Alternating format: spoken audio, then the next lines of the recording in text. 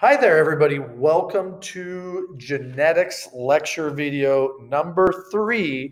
This is actually our second type of genetics cross. This genetics cross is called incomplete dominance and or codominance. It depends on the type of problem that you have. These genetics crosses are a little different than the first ones that we learned. In the first ones that we learned, we noticed there was a dominant and a recessive. We had two, a dominant or a recessive. Two options is what we had. Okay. In these types of genetics crosses, we don't have complete dominance. Both alleles. So you're going to have two different alleles, two different genes, and both of them are actually dominant in this case. So incomplete dominance is the type of genetics cross where you get two dominant genes, they meet, and they form something in the middle. So it's kind of like tall, short, medium. Red, white, pink in the middle. So both genes are adding to the overall phenotype or the characteristic, and they meet in the middle. That is what is called incomplete dominance. So they call it an intermediate rather than the middle, or an intermediate or a blended type of phenotype. Codominance is similar yet different. For example, if you're using colorations, they don't blend, that you would have two of each type. So let me give you an example of codominance. Let's say, and there's animals that have this where they might have a mixture of, say, red and white fur or brown and white fur. So you can get for example, a red hair gene and a white hair gene. Both of them are dominant. So then the organism is made up of some red and some white hair. They're not in between. There's not pink hair in this case. There would be red hair and white hair. So both colorations would show. So these are two types of alleles. Both of them are dominant, and they usually show them as what's called a superscript, a capital letter that comes above another letter. Okay. My tip to you guys, I'm going to show you some shortcuts to make your life simpler so it doesn't get so messy. But the most important letter that you have are these capitals, the capital R's in this case, or the Y's in this case. The C's don't tell us a whole lot. Okay. So I noticed a glare in the middle of the screen. So I'm going to slide this up and explain to you how these possibilities work.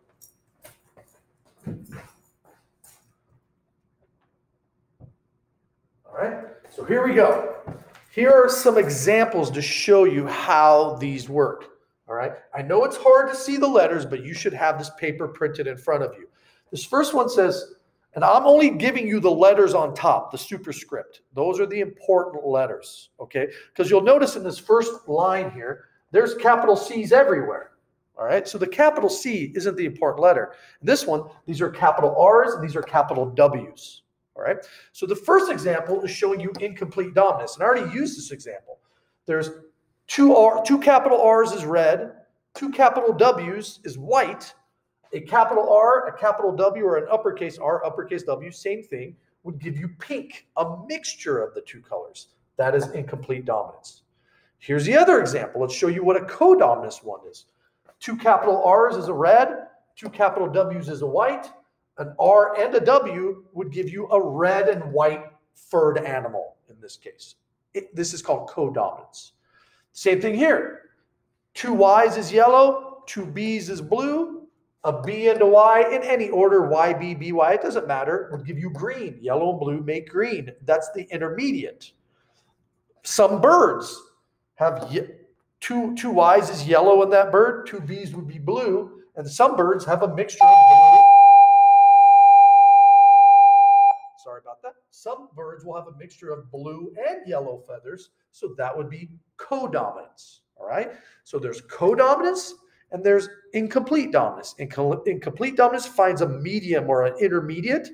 Codominance shows you both of those particular characteristics. Okay. So let's do some prompts. Students generally find these ones simpler to do. So let's do the first one together. I'll slide it up so you can see it.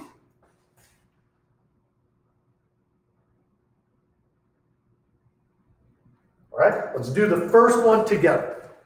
All right, here's the first one.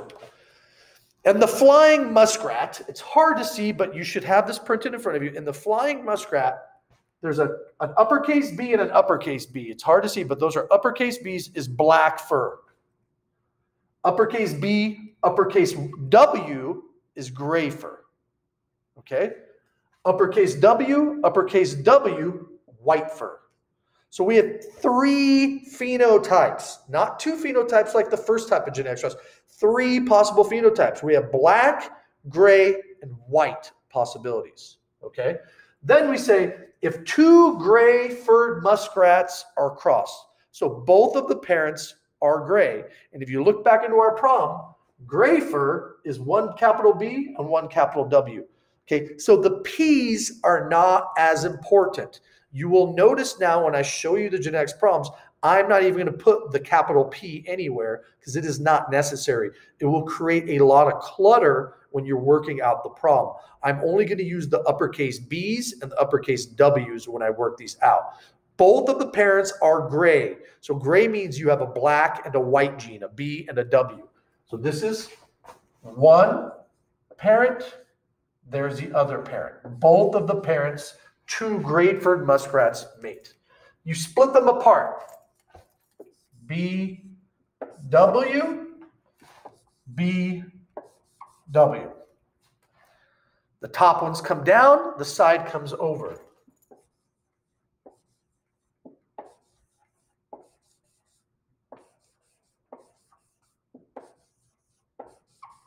Right? That's what it ends up looking like. Right? Here's the first question. What is the probability they will have a black furred muskrat? Well, black needs 2 uppercase B's. We have 1 of them that is black. The answer would be 1/4. Gray, how many of them are gray? 2 of them are gray. All right, 2/4 becomes 1/2. Reduce the fraction. And white, how many of them are white? 1 of them is white. That is 1 out of 4. Okay? That is the first type of problem. Now, I'm going to show you how to do the second one in a second.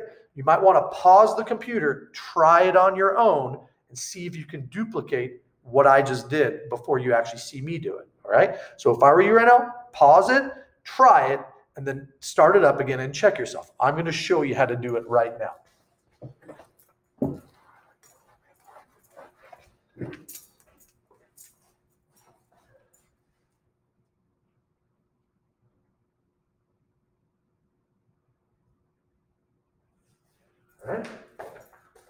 All right, sample problem number 2, okay? Sample, I see a little glare. Let me move it a little bit. All right, sample problem number 2, all right? Here's what it says. In turtles, the sharp tooth allele is T with a capital Q. It's kind of hard to see, but that's a capital Q. The dull tooth allele is T with a capital D. That's a capital D, that's a capital Q. So sharp teeth are Qs, dull teeth are Ds, okay? Some turtles have a mixture of sharp and dull teeth, so they get a Q and a D, all right? 2 Qs, sharp, 2 Ds, dull, 1 of each, a Q and a D, and you have a mixture of sharp and dull teeth. All right, let's first figure out the parents. 1 is sharp. Okay, so 1 is sharp. Sharp is Qs, so 1 of the parents has 2 Qs. All right, then they mate with a turtle that has a mixture of sharp and dull teeth. So they mate with one that has Qs and Ds. Okay? You split them apart. Qs go there. Those go on the side. You bring them over.